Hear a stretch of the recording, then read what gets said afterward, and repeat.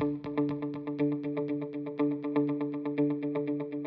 this is Deion Dawkins, man, and you're listening to The Scoop on OurScoop.com. You already know.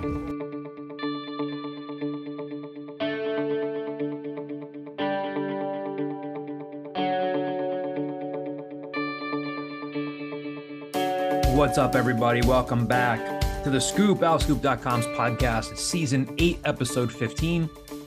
I'm John DiCarlo, joined once again by a full house of Kyle Gauss, Javon Edmonds, Caden Steele. Javon and Caden are sharing a Zoom screen once again, which is just adorable. They just look happy, optimistic. I feel insulted. Why do you feel insulted? I don't know. Adorable is like an insulting word. I don't mean for it to be insulting. I know. What would you rather? What do you want me to call you? You look at like a Michael B. Jordan lookalike, Javon Edmonds. Dude, I don't know. Adorable just feels like demeaning. Like if that's like you look at somebody like, that's cute. Like, that's one of my go-to insults. Maybe you think I'm friend zoning you on this pod. That's what you think I'm doing. I'm not doing that. In less than a minute, he has established that you are not a sexual prospect, Javon. You're and we're off to a weird start. I didn't take it. Famous number 15. Please, let's move on. Famous number 15. Anthony Russo. That's who you go with first? No, Vinsanity. Yep. Tim Tebow. Michael Crabtree. Oh God, Crabtree. Bart Starr. Yeah. Yankees catcher. Boo. Thurman Munson. Wow. Carmelo Anthony. Mm-hmm. Is he always worn 15 or did he change? He changed to number 7 after the Nuggets. Yeah. Okay. Magic Johnson with the Dream Team. Pat Egan from the Fanatic said that it's remarkable how you're able to just recall the Olympic numbers all the time. Seriously, like you're the only Magic Johnson doesn't know that he wore 15 on the Dream Team. I'm pretty sure. And that's like the most Magic-esque number, He walks down his hallway of all his memories. He has photos of him cutting the banner at all the AMC theaters they owns or whatever they're called. And he just goes past the number 15 jersey. Like he just keeps walking. But Ron Artest wore number 15. We forgot about Mahomes. Is he back? Is he back to Ron Artest or is it Meta World Peace? He was Ron Artest when he was wearing 15. Ron Artest going into the stands in Detroit was like a top 3 moment of my childhood. Like watching it live. Watching it live in Indiana, I was like, no way they're doing this. And it just grainy little 13-inch CRT TV, just Ron Artest, Jermaine O'Neal. I watched a documentary on that for a class the other day. The fact that the one fan got on the court and squared up with Ron Artest. Like literally squared up. Like, let's do this. And he was definitely hammered on 7 or 8 beers. Just yes. It might have been more than 7 or 8 beers there. My dude was feeling no pain. Caden, are there any old obscure Eagles that wore number 15? You're usually good for. I'm trying to think. Did Steve Van Buren wear 15? We might have. We did point out that we forgot Patrick Mahomes somehow, somewhere. Yes, we did. Steve Van Buren wear number? Yes, he did wear number 15. That's very good. Boy.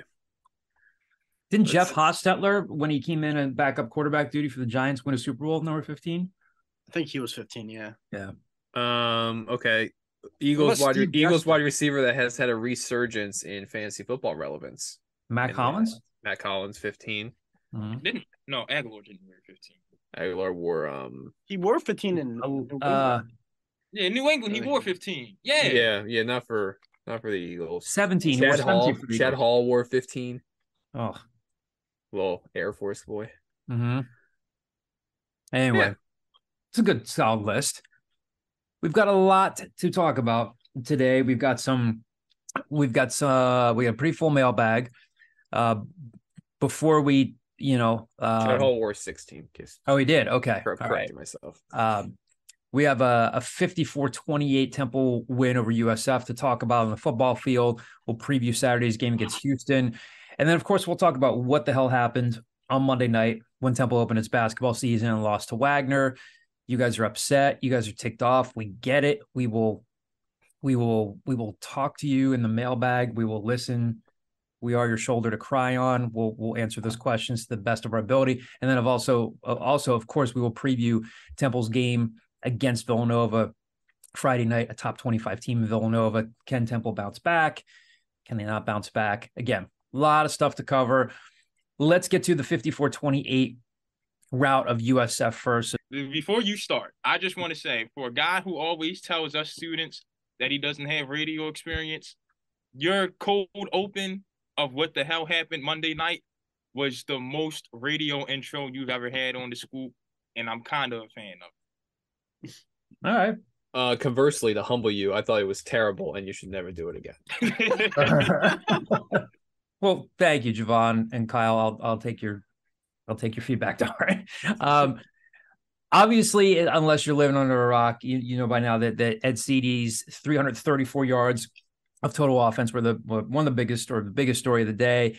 He was named the Doak Walker co-running back of the week nationally. So 265 yards on the ground, 3 touchdowns, 69 yards on 4 carries. And again, this is coming from what had been the second worst rushing offense in the entire country. Temple was 129th among 131 FBS teams. Now they're 122nd. So progress there. Career day for EJ Warner, 27 of 36 passing for 344 yards, 2 touchdowns. Camden Price, the place kicker, had a big day, 18 points for a program record, a single game program record. His 3 first half field goals kept them in the game. And a big play on a day when the defense really didn't play super well. They gave up 471 yards. Jacob Hollins' fumble recovery kind of stemmed the tide. Temple turned that turnover into the Adonicus Sanders one-handed touchdown catch, and that made it a 3-score game. So we knew that Temple was capable of beating USF. They're a bad team, but they're still a conference game. I think Kyle and I predicted wins. Javon, did you predict the loss? Did you and Caden predict the loss? We both predicted losses. However, I'm going to take a little bit of liberty right here with the Jeff Scott takes that I had last week. Oh, you really went out on a limb with those, Javon. It's never a good sign as a program if losing to you gets a coach fired. Yes. That's not usually a great sign. At all.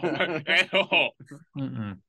I think I just kind of put a bow on or to recap it. I think we were talking all season about how wins and losses weren't the most important aspect of this season, and it was more about how are they playing. And for the last couple of weeks, I've kind of thought they needed a game that you're okay, this offense can work, because it just had not worked to this point. You started seeing some signs. It sounds ridiculous to say, you actually kind of started to see some signs even in the UCF game. Yeah, they got blown out, but Edward Saydee was able to get some yards, more stretching the field. And then you saw a little bit more against Navy, and it's a little more against Tulsa, and then it finally blows up against USF. So I think it's just a feel good, look, the offensive line can block in this conference, and you do have a running back that might be good if you can actually block for him. And Jose Barbon might set a franchise or program record for 100-yard games in a season. There is some talent. I think if you could wave a wand and you could copy and paste that offensive line performance for over 12 games, then this is a bowl team. But you can't, and they haven't performed as well as they did. But I don't want to say, Kyle, you've been leaving me to be the bad guy for the past. See, we noticed that. I'm usually the negative one, and I feel you've been the negative one. Yeah, I feel you've been setting me up for it. So I'll come in and relief for you again and say, not to be the Debbie Downer. If you say it was USF, I swear to God. That is where I'm going. I can't give the offensive line credit for this game. Me and Kate, I told Caden a few times. I feel I've said it to a few other people. I'll say it again. If Temple is parting the Red Sea on you, that means you as a defensive line. It's just awful. Before last Saturday, Edward Saydee, 290 yards, 1 touchdown on 85 carries. Good enough for a whopping 3.4 yards per carry. But John, you complained last week that they were running the ball so well. Why didn't they keep running the ball? Hold on, Kyle. I know you can have that one. I conceded to defeat when you first made the point. But now, Saydee has 500-something yards, 551 if I remember correctly, and it's averaging 5.1 yards per carry. So Kyle's whole point of how averages work, the flaw of them, it showed this week. I'm sorry. I want to give Temple credit. I really do. But I just can't. When you've played as bad as you have all season, and then something like this happens, you have this astonishing game, that just tells you how poor the opponent was. So both things can be true, though, yes. right? You're absolutely. You're viewing it in a black and white standpoint where they're mutually exclusive. Like the fact remains, like, is USF bad? Yeah, USF's very bad. Did Temple score more points against them than any other team this year? Yes. Yeah, and like, it's positive BYU, that Temple, Louisville, Florida, Houston, Cincinnati didn't perform as well as Temple performed against them. Like both these things can be true. yeah, and I'll throw in as a rebuilding program, it is a highlight for a coaching staff to see that you guys went out and did what they were supposed to do. That is the first box to check. And we said that earlier in the season with the UMass and the Lafayette games. A rebuilding staff, it is a highlight to see your team do what it's supposed to do. Yeah, so like, I will throw that in there. I think there's always a debate about, like, is it easier to correct things following like a loss or a win from a coaching standpoint? And like, I think it's easier following a loss, like if you're a winning program. If you start off 6-0, but you've been getting away with things and then you lose that 7th game, then like, yeah, you can build upon that. When you've been a losing program and wins are few and far between, like I think you need a win every now and then just to like keep them focused. Because like if you're gonna end your season on 9 straight losses, 8 straight losses, like it's kind of hard to build upon that. So they needed something. Credit to them for honestly dominating a second half and never punting the ball and winning in probably the most dominating fashion against a conference opponent since like some of those bad UConn teams when they would win 60-12 or 28-0 against those teams. So I'm not going to let Javon reign on this. I think Temple fans deserve to be a little happy about this and be a little encouraged by Edward Saydee, especially considering he's coming back. Like unless something changes, like a lot of the guys we talked about are coming back next year. Mm-hmm. Yeah. And I'd rather be the latter of the two scenarios that you pointed out, like the ones that know they need to correct some stuff because of the losses, instead of the ones who've been getting away with wins, because those teams always look, like bad at them. Like Pittsburgh Steelers 2 years ago, just stealing wins all season long. And then I'm trying to tell people that's not a good team. In December, don't get me wrong. I would rather go 10-6 with flawed wins than 6-10 with I'd rather see me maybe because the person I am, I'd rather be 6-10, know the team's bad and they know they're bad and have to improve, than go 13-3 and like it's because you had a weak schedule and just had some lucky win. Let me finish. And then you get to the playoffs and you just get embarrassed. I'm not a fan of the first round exit. No, there's way too much negativity. I would rather go. You were saying I'd rather lose 70% of my games than be like the number 1 seed and just lay an egg in the playoffs. No. Yeah, then be a fake number 1. Yeah. What's fake about it? I would rather be the Sacramento Kings than the Donovan Mitchell, Rudy Gobert. How many pro teams can we bring into this podcast? No, wait, real quick. Now you're showing your age because the Sacramento Kings in the 2000s were the definition of fraud 1 seeds. I'm talking about these Kings, the De'Aaron Fox Kings, not the C-Web ones. C-Web would always go 56-26, and him and Peja would lose in the finals. They never made it. Not the C-Web Kings, the De'Aaron Fox Kings. I'd rather be the De'Aaron Fox Kings than the Donovan Mitchell Jazz. Caden, save us from becoming an NBA podcast. Just say anything. Real quick. The whole point of sports is anything can happen in the playoffs. You just saw it with the Phillies. You just want to get to the playoffs, and beyond that, it happens. Sure, revisionist, would you rather not lose in the first round? Yeah, but anybody that says they'd rather not make the playoffs than make the playoffs is lying to your face. You are lying to our faces. I want the Ravens to miss the playoffs if Harbaugh can I guess I'll come in here and try to save it unlike Jose Alvarado could, but I'm gonna... Caden said it I feel like I'm more on... the latter side with Javon in the sense that I'm not seeing kind of black and white like Javon, where I think there is positives that Bryce Tillman and Wisham Corsi played good because, hey, they haven't played good all year. They could have still stunk against USF, but they didn't. So I guess you could take that away. But if you're a Temple fan and you think, the solutions on this roster, maybe these players like Edward Saydee and Bryce Tillman, maybe they'll start putting it together where we don't have to fix those roster spots. I think that's a little, yeah. And I don't think Edward Saydee all of a sudden is going to be this amazing running back. I think I had to do more of it. It's an indictment against USF and what the program is, but he still took advantage of his opportunities. He's clearly the number 1 running back on this team, which is saying a lot because I think Edward Saydee is better off as a change of pace, number 2, 3 running back in the rotation. I don't know if he's truly a starter. He had one good game. And it was against USF, but before that, he wasn't really doing anything that really stood out. He had that big run against Navy where he leaped a defender, but he had 130 yards of offense the week before too. Mm-hmm. I think Edward Sadie's been playing fairly well considering all things, and the fact that he's distanced himself from Darvon Hubbard and Trey Blair and Jakari Norwood left the program, and And Stan said that too. He's glad Ed stepped up when somebody needed to. Mm-hmm. as Kyle said, I think all these things can be true. Look, we know USF stinks. They had, I think, the 122nd ranked rushing defense heading into Saturday. So a bad run defense, but I know I'm stating the obvious here. They're rebuilding. I've seen 2, 3, 4 different iterations of Temple rebuilding its football program. You need to play who's in front of you, and you need to have success. And I still think you have to give guys like Bryce Tolman and Wisdom Quarshie, who had not played well previously, they're still Division I players in front of them that they're blocking for. Ed Saydee on a few different runs did not get caught behind from behind by D1 defensive backs. That's absolutely stuff you can build upon. And he evaded a lot of tackles. Yeah, right. They have to have stuff to build upon. I don't come out of it. Yes, the first half was dicey. Even the second part of the first part of the second half was all dicey. Like I said, until they made it a 3-score game. I still think that's a huge step forward. I don't think any of us are trying to misrepresent the win or what it was, but you still beat a team in your league. Yes, they're 1-8. They just got their coach fired, but I don't walk away from it saying, okay, oh wow, Temple's ready to contend for a conference championship. But all of these players that they have developed into NFL talents in the past, it's not like, oh, Nate Hairston, well, he's only covering this guy, he's only covering that guy. These guys get better and better and better and better. And either some of them are, some of them aren't. So I still think it was a big step forward for him. And it's a positive sign for, what EJ Warner, if you saw if they have the right pieces around him, if they can develop that run game, if they can protect him more, and albeit against USF, and they didn't get a ton of pressure against him, it was easier to run the ball, but had arguably his best career day, looked really comfortable from the pocket because he wasn't facing, that adversity like he has, especially at the end of that Navy game where they could not protect EJ Warner. They got after him, which pretty much ended all the momentum. So that's an encouraging sign going forward. Even if, Bryce Tolman and Wisdom Quarshie aren't necessarily the guys, it showed you if you have the right units around him, EJ Warner can be a really good college quarterback. So I think that was a positive step in the right direction.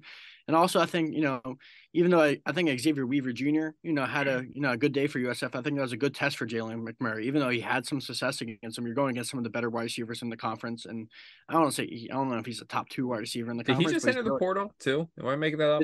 Did he hit the portal? I think because they're allowed to enter the portal once a coach is fired. They have a month window, or it's 30 days, which it would have overlapped with the regular thing anyway. But I think he entered the portal. I agree. I think he's a Power 5. Operation Raid USF's roster. Yeah. Well, speaking of wide receivers, John, this is what we call a segue. Yeah. I think Stan Drayton, when he talked about in the post game, we can look at what Jose Barbone did and all those guys catching the ball, but a big part of Saydee's success, which was, you look at the numbers, tied with Rycrout Armstead for some stuff. Outside of the line, the wide receivers are doing a good job blocking downfield too. Beautiful setup, Javon. Yes, read the Athletic article by Rycrout Armstead. Yes, very good. So Stan Drayton on Monday talked about how well the wide receivers block, particularly Jose Barbone. And here's what he had to say on Monday when it came time to talking about those guys playing their part in paving the way for Edward Saydee. When you looked at the film, who was blocking better? What did you see on film? Our receivers did a great job. Jose did a phenomenal job of bodying up people as the ball was approaching his area. And I'll tell you what, DeJuan Mathis did a phenomenal job on backside cutoffs on a lot of these explosive plays. And, those are character checks. It really tells you a lot about the individual who's not receiving the football, who's away from the play, but is kind of putting forth that type of effort to block for his brother. That tells you a lot about how we're growing as a football team, how the individual themselves are growing and becoming very unselfish. And that's how you win ball games. It's a very unselfish effort in the game of football, and everybody has to be bought into it. And to be able to put those examples in front of our team for them to continue to grow in that way was pretty neat, pretty special. Another piece of audio that I thought was worth playing is obviously with Adam Klein coming back at center, they had the 2 straight false starts where it's everybody but the center false started on consecutive plays. He had some bad snaps, and Stan Drayton was asked about that on Monday, and it was a good explanation because it wasn't all on Adam Klein. He talks a little bit about how EJ Warner didn't recognize a bare front. Adam recognized it before he did. So I think this lends a little bit of insight as well. So here's Stan Drayton talking about some of those miscues that they had there with the snaps and the recognition and everything. Anxious quarterback. They were flipping the front on us, getting into a bare front. And anytime we get into a bare front, our offensive line has to communicate all the way down the line what's going on. And our quarterback was not necessarily recognizing the front switch as fast as Adam was. All right, and Adam, in the miscommunication, was getting a clap and a snap from our quarterback, which receivers hear the snap and they trigger. O-line still communicating, so they're standing still. So we had way too many of those. We had 5 of them. And that is something that, as we start to play really good opponents, those self-inflicting penalties have to disappear. All right. So, as we said, Temple faced a pretty good wide receiver in USF.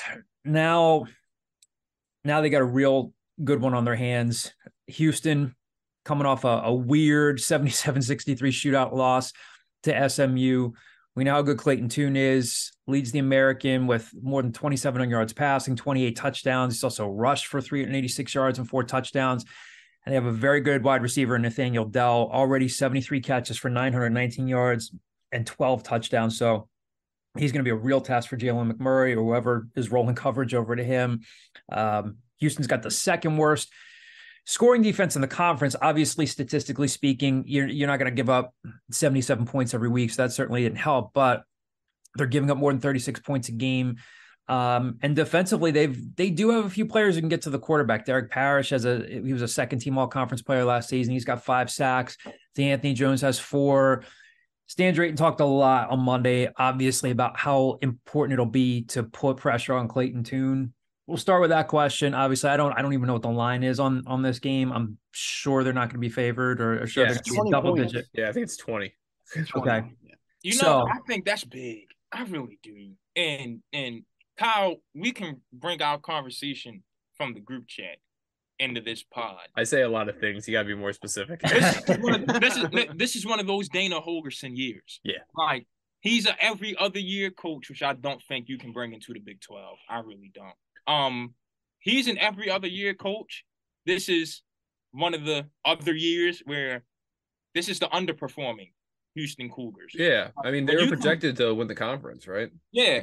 They were by the coaches. Like, when you combine that with how bad they have been in terms of giving up points, and once again, I said it on Monday at the presser, and I'll say it again here.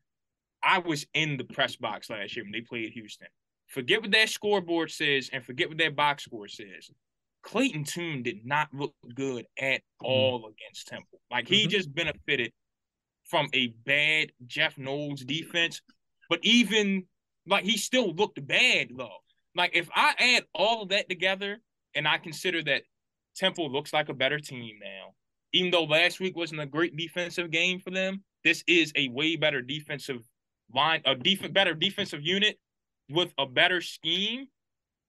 20 is a lot. Like, I know I'm negative Nancy on this pod, but like, Houston's on upset watch this week. I really believe Temple has a chance to make this a close game, if not steal one down there on the road. I mean, somebody has to make up for what the basketball team did Monday night. If they steal one, if they win this game somehow, then the conversation becomes... Can they go to a bowl game? No, the conversation becomes, I really wish they hadn't lost to Tulsa and Navy. Yep. Like, if they're 4-6 and you're like, crap, if they had just stolen like one of those, maybe have a chance. But like... Had they not gone for 4th down at their own 30-yard line against Rutgers, Well, yeah. That was so long. That was a lifetime ago. We live in a different world than we did in Rutgers times. I mean, I think Clayton Tune's better this year than he was last year. But yeah, no, I agree. Like, last year he wasn't, even like you look at the numbers, like, oh, he threw for 225 and 2 touchdowns. Like, yeah, he wasn't that good against Temple. I think it's just, this also sounds weird considering like they've had a lot of 40-point games, including against USF, but like they had never had a game like so absurd, like Big 12 level scoring until last week this season. Like they were playing in the 30s a lot. They beat Memphis 33-32. They only put up 24 against Tulane. They only put up 34 against a Rice team that's going to enter the American next year and probably win 2 games. Like they've had some, like if Temple can keep them in the 30s, then yeah, they have a shot at this. If you can sign up and say Dana Holgorsen, who, if you had the chance to listen to his press conference this week, gave pretty much like the career trajectory of Chris Wiesehan. He's like, oh, he had rules offensive line coach. He follows Collins down to Georgia Tech, wants to get out of that situation, comes back to Philadelphia. Like a good 30 seconds of his press conference was him just breaking down Temple's coaching staff. Like, oh, I've known Chris Woods forever. DJ Elliott's been around forever. If they can keep him in the 30s, then yeah, they got a shot, which is absurd considering that, like, I don't think any of us thought Temple was going to score 30 points in that conference game 10 days ago.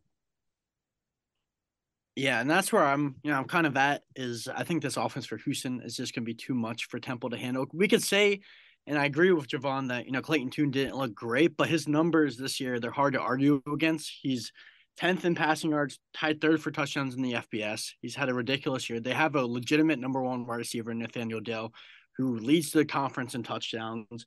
He's got 919 yards receiving already. They have so much, firepower on offense. We've seen this Temple team, and I know it's just one game, but UCF, when it comes to stats, Houston's a better offense than UCF, and UCF dropped 70 points against this defense.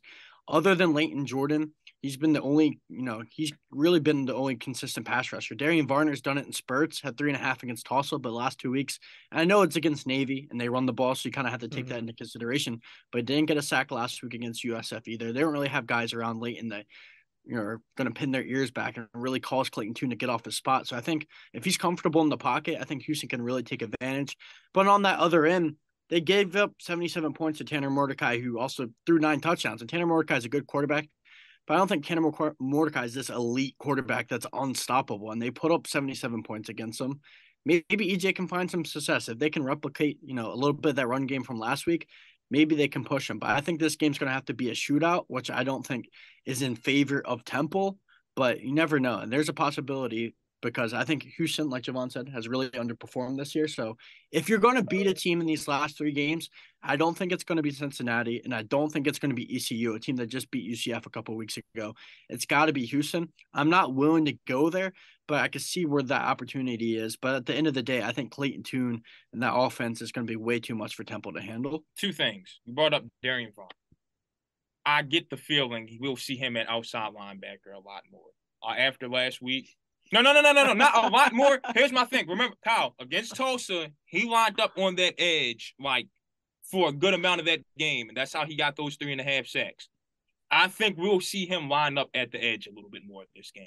Like he had been lining up at the edge more earlier in the season, though, right? It's not like a new thing. And then, like, they kind of gotten away from that. Like, I think we'll see him back out there. He was the passing down edge rusher. And that's how he got his 3.5 sacks. I think we can see that again. That's what I'm saying. I'm not saying he's lining up out there every down and dropping back. Hell no. I'm not asking Darian Varner to do that. And I think on 3rd down, when it's time to bring the heat, we can see him over there again. We've seen it this season. Before we get into predictions, how many quarterbacks has Stan Drayton called the real deal this year? A lot. So, like, where is Clayton Tune in, like, the hierarchy of AAC quarterbacks?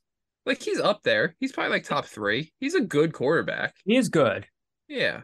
He's not like a world beater. Part of like a long line of Houston quarterbacks who have put up insane video game numbers who don't do much in the NFL. Not to say that he's gotten to the NFL yet, but like Andre so here's the thing with that. Greg Ward, like every time that Temple plays like Houston, except for that 1 year, the 1 year that Rockwell Armstead rushed for 6 touchdowns, like it just became a shootout. Yeah. Every other time, it's like, yeah, they lose the game, but like that Houston offense doesn't put up 60 points on them. Like they're always in the 30s or the 20s. Like that's kind of how I see this game going. Yeah. I think they're going to lose this game, but I don't think it's going to be a repeat of the SMU Houston game.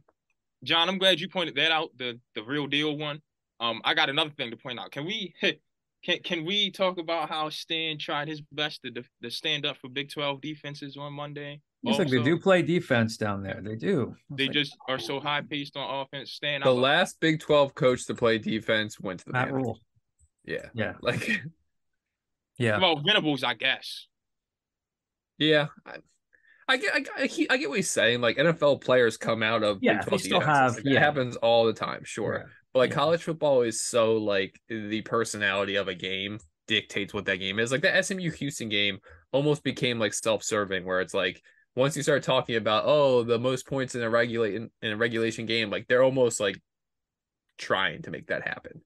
Like not that they're letting them score, but like they just know like, oh yeah, we'll probably get scored on here, and then we got to go score back. Like they kind of becomes self-fulfilling prophecies, and the Big 12 just does that 8 times a year. Yeah. What do you have? I'm thinking 38-28 Houston. What do you guys have? I think I'll go 35-31 Houston. I think either a fourth down call or a penalty or a turnover loses Temple the game late. But 35-31 Houston. I'll say 31-20 Houston. If Clayton Tune throws 3 picks like he did last week, Temple wins this game. But I don't think that'll happen. I think it'll just be kind of like a whatever game, 31-20. So what's that third pick then? Because Tulsa threw 2 picks in the first quarter, including the pick 6, and still won the game. But what's that third pick look like? Sure. But then you see like last game, well, I know it's not a pick, but like even with like Jalen McMurray's like strip fumble, like they're momentum swinging plays, even like that. So like I'll just say in general, if Houston has 3 turnovers, I think Temple will be able to kind of fill with that. I like I said, I don't think Temple's all of a sudden some bowl team. I do think they're a better team now than they were 4 weeks ago. So I mean, I'm still predicting that they lose by 11, but they're going to cover. All right, let's dissect the Temple's not so good opening to their basketball season on Monday night. This was supposed to be a tune-up for Villanova on Friday night, and instead Temple responds with a 76-73 overtime loss to Wagner. Unfortunately, we had a death in the family this week. I did not see much of the game at all. Saw a couple of different pieces and parts of it here and there. I saw a lot of missed defensive assignments. I saw Nick Jourdain playing fairly well, but he had a good practice today too. What's that? He had a great practice today too. Like hitting off balance middies all game long. That's also like the type of game and type of opponent that like Nick Jourdain's going to play well against. Yeah. Like when you have like a size advantage and you're kind of able to, like he had 4 blocks because like you're more athletic than anybody else on the floor. 12 offensive rebounds, 14 second chance points for Wagner. Again, something you just do not want to see against any opponent. Javon pointed out, hey, maybe Wagner's better than we think. But either way, bad loss. What happened? I think this is going to sound dumb because I know it's not true. I think Temple's coaching staff and Temple fully entered that game thinking we're going to have Jameel Reynolds take 18 shots and we're just going to bully him down low because we have such a size advantage. And you saw that when Jameel Reynolds was on the floor. Then you saw Jameel Reynolds bear hug somebody on defense on back-to-back possessions and get two early fouls that got him out of the game. I don't think Temple adjusted after that whatsoever.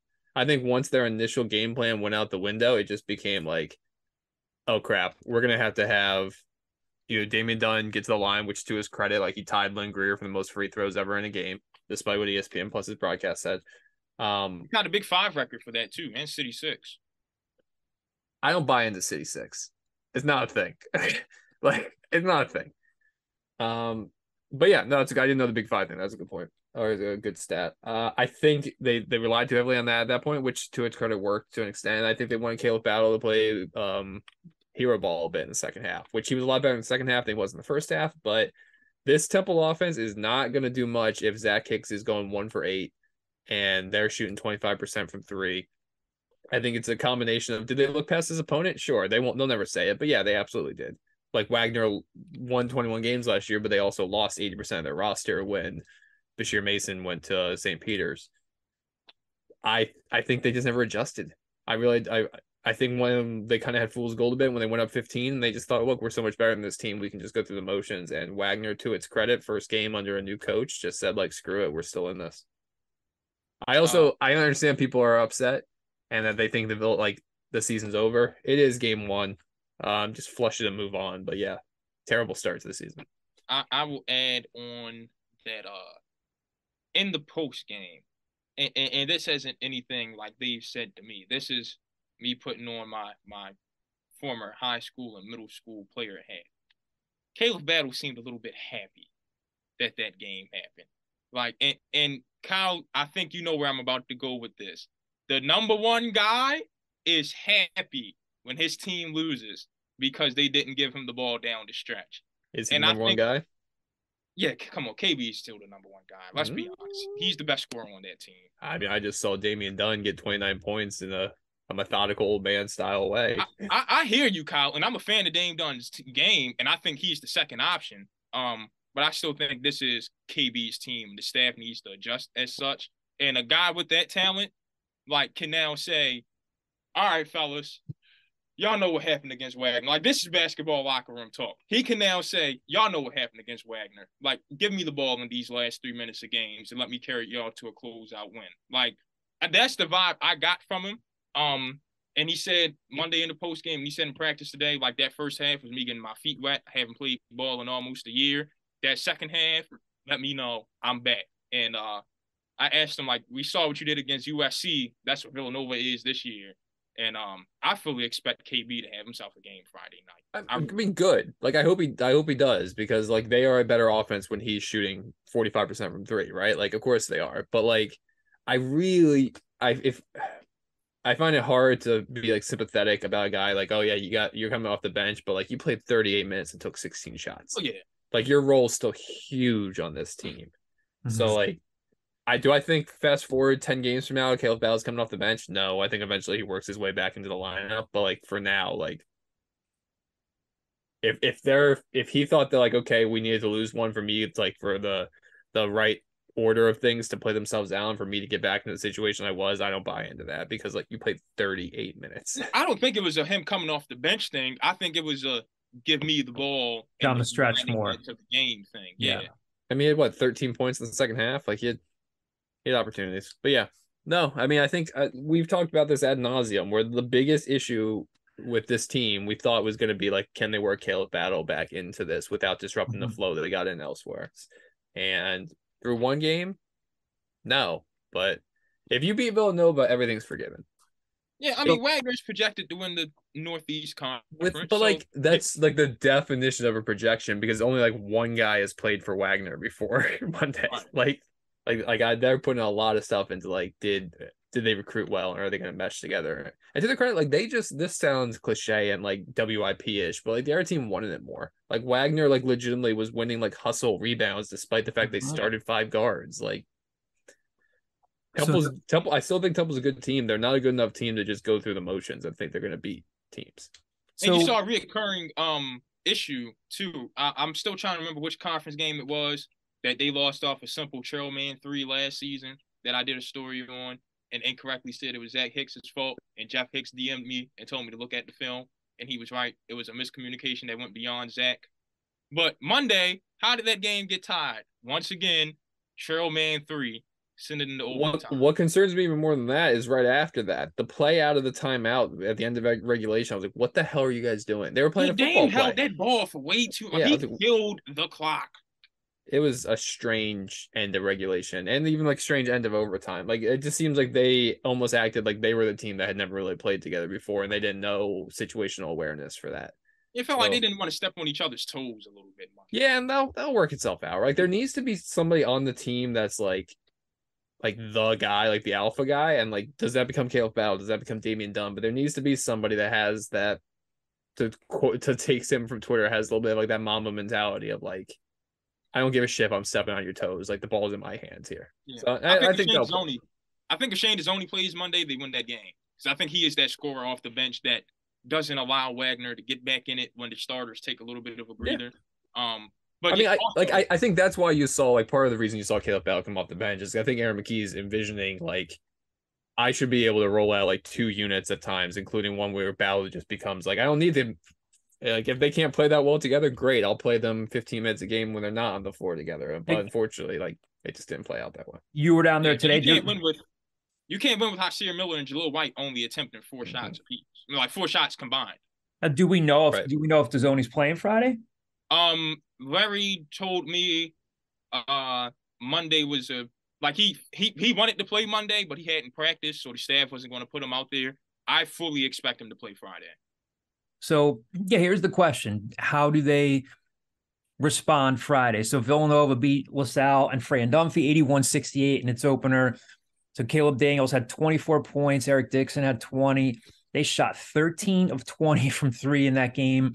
And 6 of 7 of those threes came from Caleb Daniels. I would assume that Jaleel White's going to probably be guarding him Friday night. So Jaleel's got to stay on the floor, stay out of foul trouble. How do you think they respond Friday night? I think, like I said, I expect KB to have a big game. I think we know I think him and Dame are like emotional leaders of the team. I see them in the pregame, like telling their guys, yo, we ain't losing this game. Like what happened Monday ain't going on. Like turn it around because I'm not losing like that ever again, which was basically KB's message Monday and today. I think they're fired up. I think the leaders of that team get those guys going. I think the Jamil Reynolds coming out party is probably Friday because as much as I love the way Eric Dixon plays and I respect his game, but he is small. I think if there's any big man in the Big Five who has something for Eric Dixon, it's going to be 280 pounds, 6'11" Jamil Reynolds. I think we're in for a treat Friday.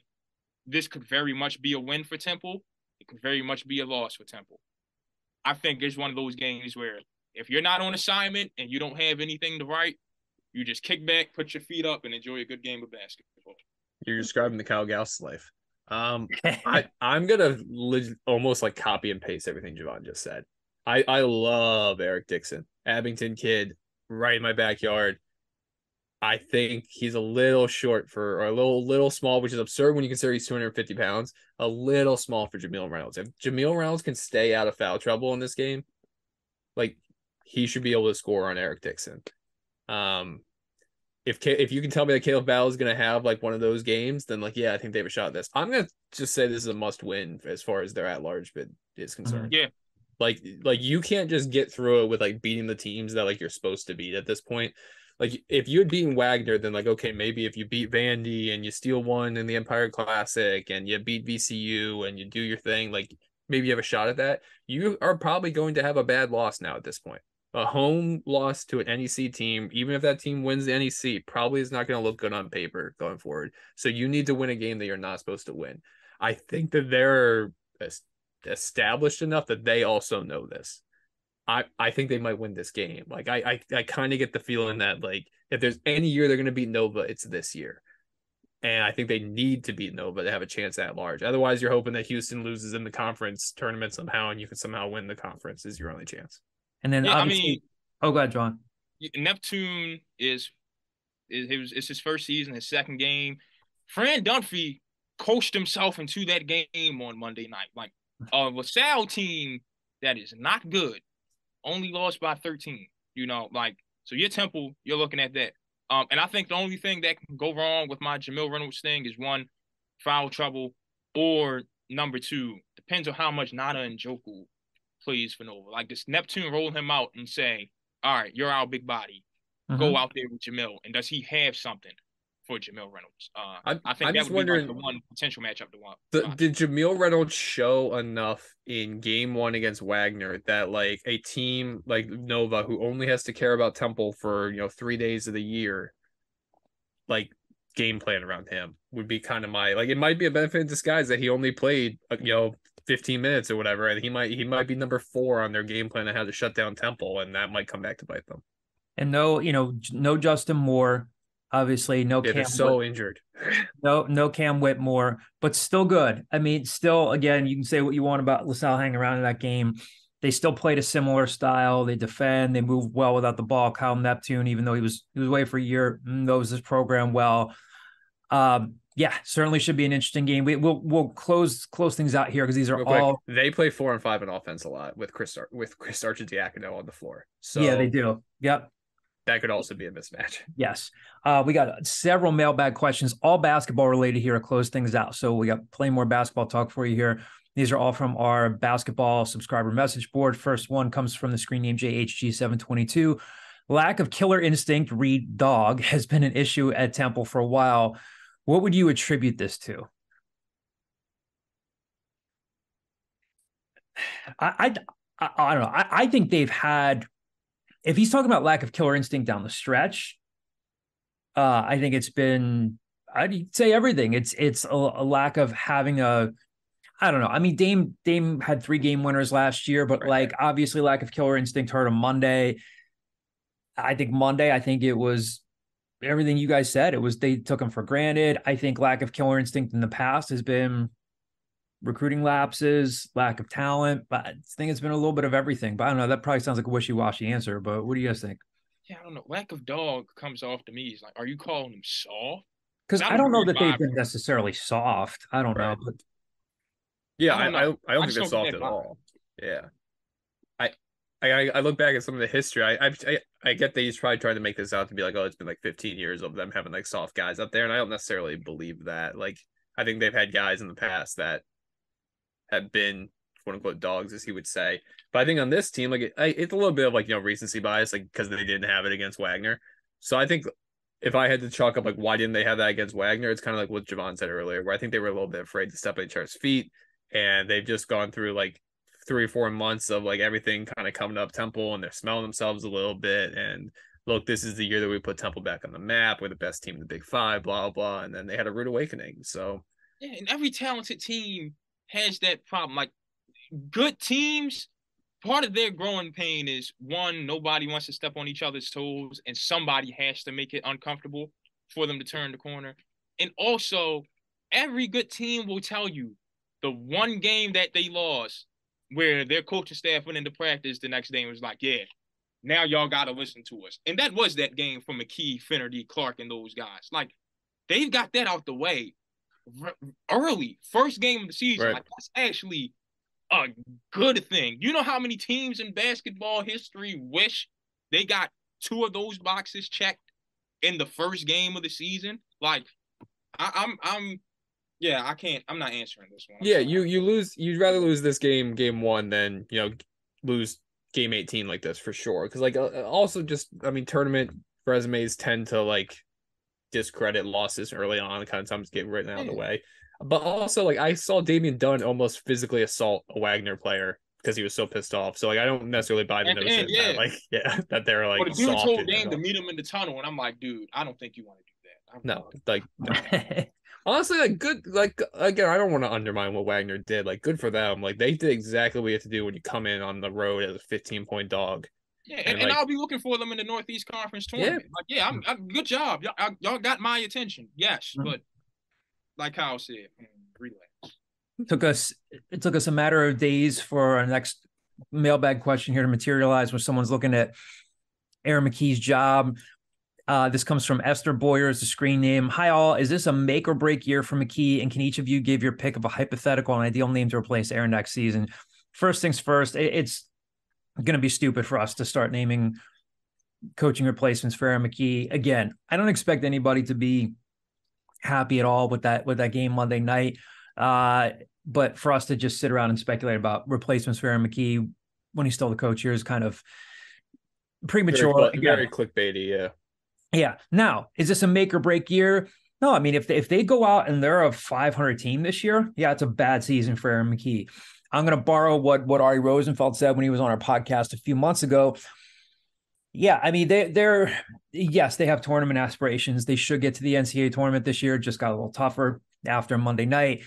It depends on like what you think make or break is. If they go, again, if they're a 500 team, sub 500 year, then yeah, I think that's troublesome.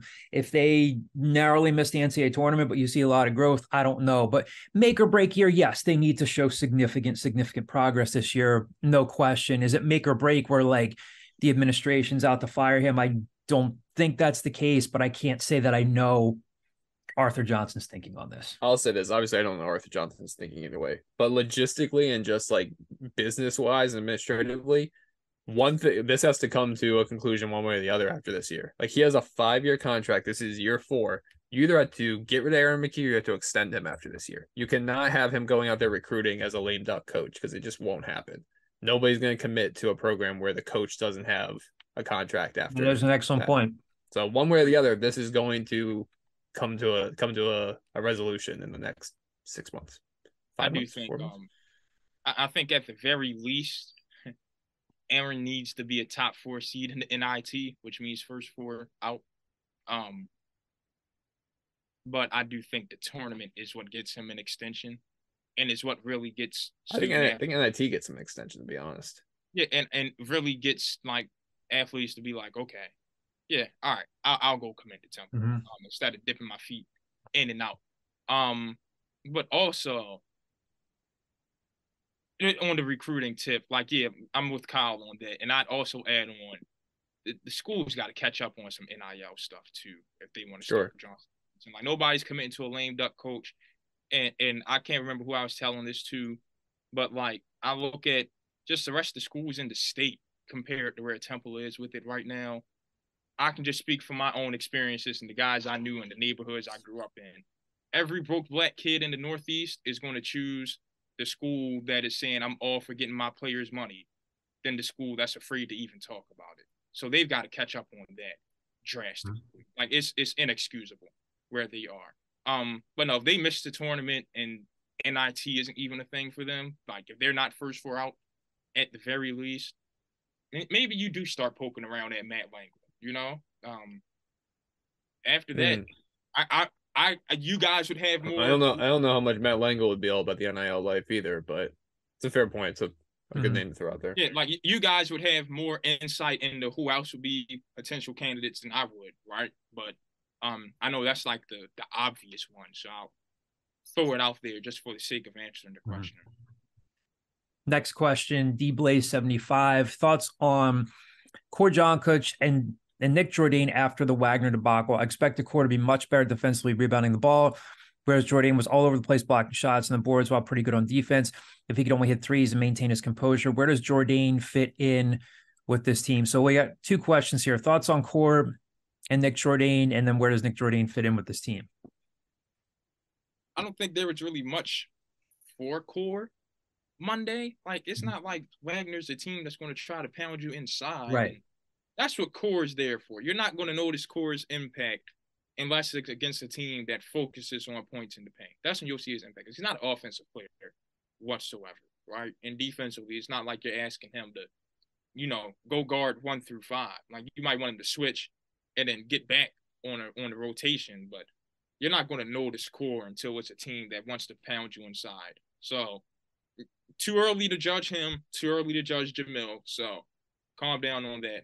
And with Nick, like I said, he's got the non-conference schedule to cement his minutes. Like, he's not, Jake Forrester, but he's on the Jake Forrester, test right now, I guess. Jake Forrester played well in his St. Louis debut.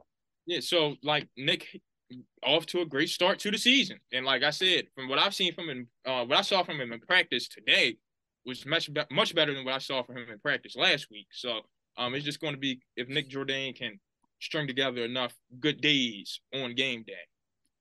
Yeah, I still don't want him to. He attempted 2 threes. I don't want him to attempt those 2 threes. I don't know if this is a real phrase, but I'm gonna say this. He's the combo big in their rotation right now, where like you can bring him off the bench and he can play as a big 3, or he can play 4, and they even played him at like the 5 a little bit against Wagner. Like Nick Jourdain's gonna be like the itch that you can't really get rid of, where like we keep kind of writing him off, and maybe he does end up still playing 25 minutes a game for this team. But sample size of 1, I've definitely been guilty of overreacting to sample sizes of 1 in my life, but try not to in this one.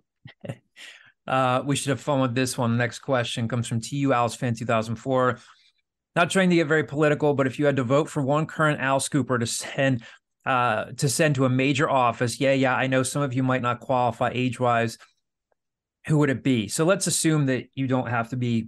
Well, only you qualify for president. It's 25 for House of Representatives too, right? So only Javon's limited.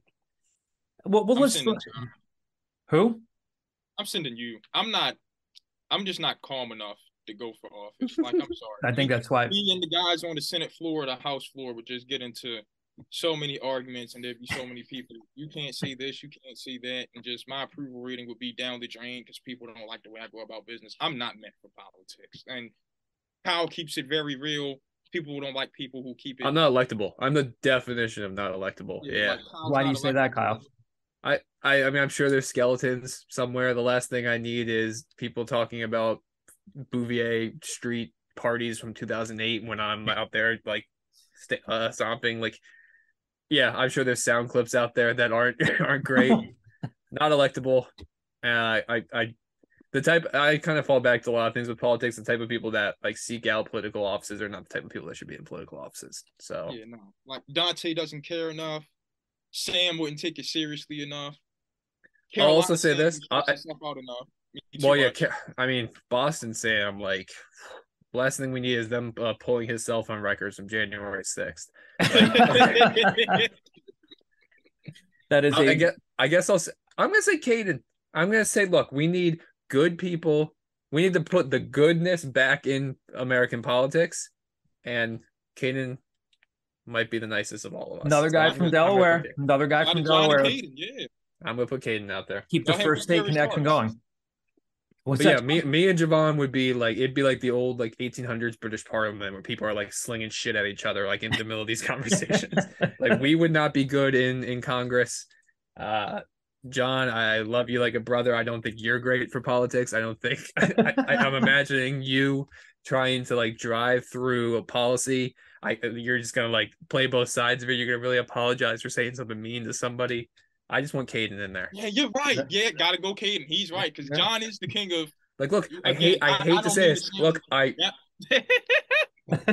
understand Lindsey Graham, very nice guy, but like, I would not say that about Lindsey Graham. But anyway, until you're face to face with him, be like, Lindsey, I know it was hard being named Lindsey growing up. I feel that, but Kyle, let's run for office in 2032. Let's give people a taste of what we have in store.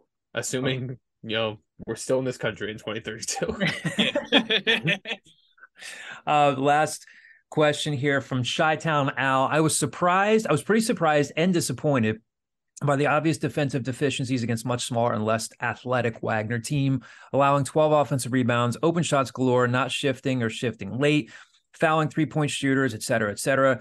Also, from a coaching perspective, I don't recall them changing defenses at all to expose the weaknesses of the opponent. Do you think this was an aberration and something that can and will be turned around, or should we be taking over all the taking the over on all Temple games going forward this season? Was it an aberration? For the loss, or like defensively, is it an aberration? I think it's defensively that they're asking. Yeah. I don't know. I mean, how much of their defensive prowess last year was because of Jeremiah Williams at times? I think that's what they missed on Monday. They missed the J. Will. Like you made a comment earlier about like Jaleel White like needs to be like more aggressive on offense. Like, yeah, sure, but like he also needs to be like that dude on defense, right? Like, and stay on the floor on defense. Yeah. So I think that hurt them a lot. Like, he needs to play a lot more than 18 minutes for this team. Yes. To be a good defensive team.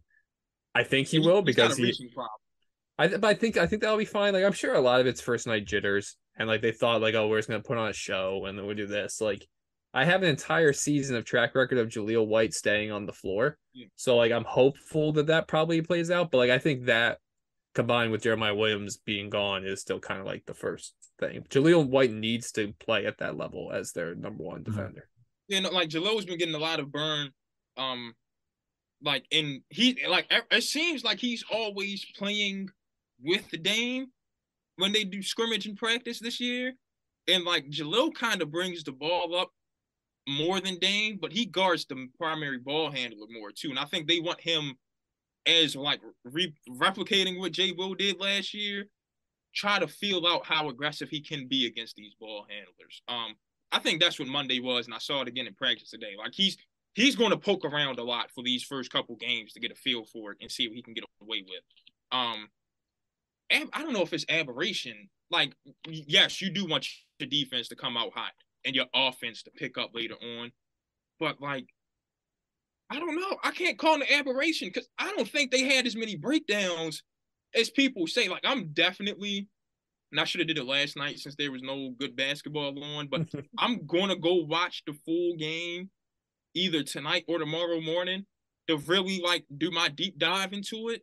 But I don't think there is as many breakdowns as people think. Like there were some slip ups here and there that were mistimed, but I don't think there were just a bunch of breakdowns. They'll tighten up. I'm more than sure that they'll tighten up. Yeah, like look, I mean, a lot of games, if you're gonna hold your opponents at 28% from three and like 40% from the field, like you're gonna be in a lot of games. So like I agree, it's not like they just got like shot out of the gym. There were all these breakdowns and things collapsed. I think more of it was you're turning the ball over on offense and you were lackluster on the offensive boards.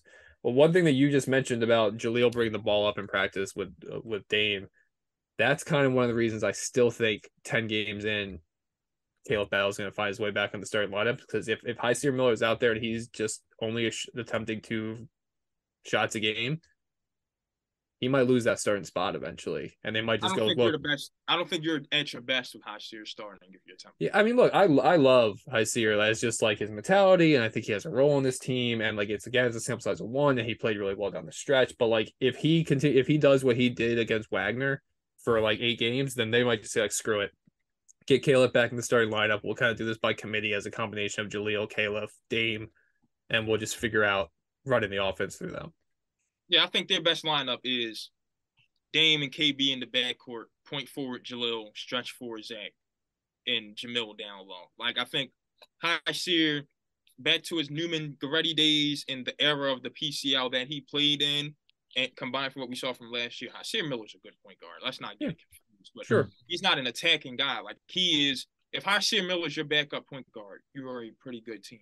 And I think they need to embrace that. When you got a combo guard like Dame and a point forward like Jaleel, let them run the starting lineup and let Hysier just feed Shane Dezonie all day in the second unit. And look, we've seen, I mean, John and I have seen couple point guards go from not wanting to shoot the ball to they come back the next year and they look like guys that like they're 17-point a game guys. So like it happens. Like Will Cummings is the definition of that. He was just along for the ride his sophomore year, and then when he needed to, he looked like a completely different guard his junior year. So like, is Hysier Miller still played 39 minutes in game 1? Is his career over? No, it's nowhere close to over. It's just starting, but he needs to be more aggressive on the offensive side. Well, we'll have a lot more to talk about next week. More hoops, more football. Appreciate you guys tuning in. Keep an eye on the political careers of Kyle Gauss and Javon Edmonds and Caden Steele. Unelectable. It'd be like I would announce on a Tuesday, and by Wednesday there would be like G-chat messages from 2011. Like, would you want this guy representing you? Like Wednesday, Thursday night, I'm resigning. Kyle, I'm telling you, the way my friends play around too much, they would purposefully leak it to somebody. And then call me to get on the Xbox the next day and laugh at what they sabotaged my career. But you'd be pissed, and then like a week later, you'd be like, I really appreciate you guys. Oh, yes. Out of there. Like, All right. Well, thanks for sticking with us for another episode. We'll talk to you guys next week.